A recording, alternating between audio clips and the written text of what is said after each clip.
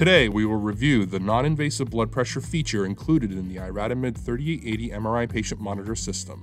This video will focus on selecting the appropriate cuff size, connecting and detaching the cuffs and hoses, placement of cuffs on the patients, and finally setting up automatic readings.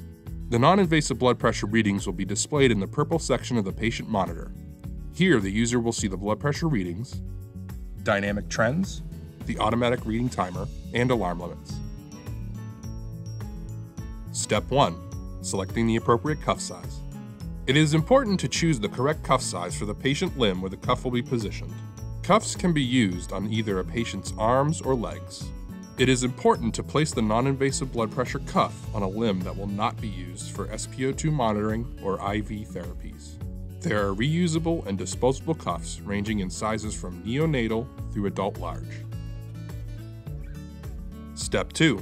Connecting the hose to the monitor.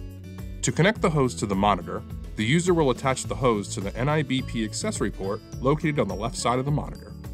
To do this, line up the female connector on the non-invasive blood pressure hose to the male port on the MRI monitor and push until the user hears a click.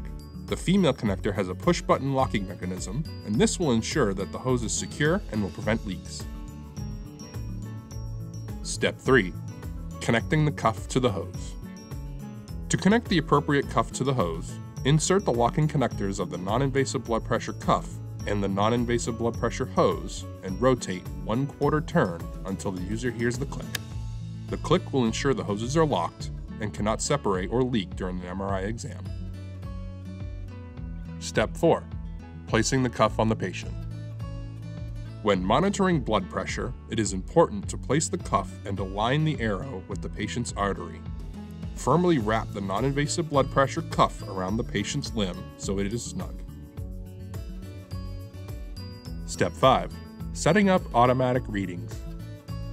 To set up automatic readings, the user will press the non-invasive blood pressure section on the monitor screen. The non-invasive blood pressure menu will pop up and the user will select the Auto Cycle Time button. The user can select auto readings starting at every 3 minutes with various intervals up to 30 minutes. The user will then select the appropriate time and touch the back button to return to the monitor screen. The user will then press the non-invasive blood pressure button to begin the measurement process. Pressing the non-invasive blood pressure button a second time will stop the measurement. Holding the non-invasive blood pressure button down for a long press will initiate the non-invasive blood pressure stat mode, and the system will take 3 consecutive readings. A best practice would be to set up the automatic readings timer before the first measurement. For more information, visit www.iradimed.com. For technical support, please call 407-677-8022.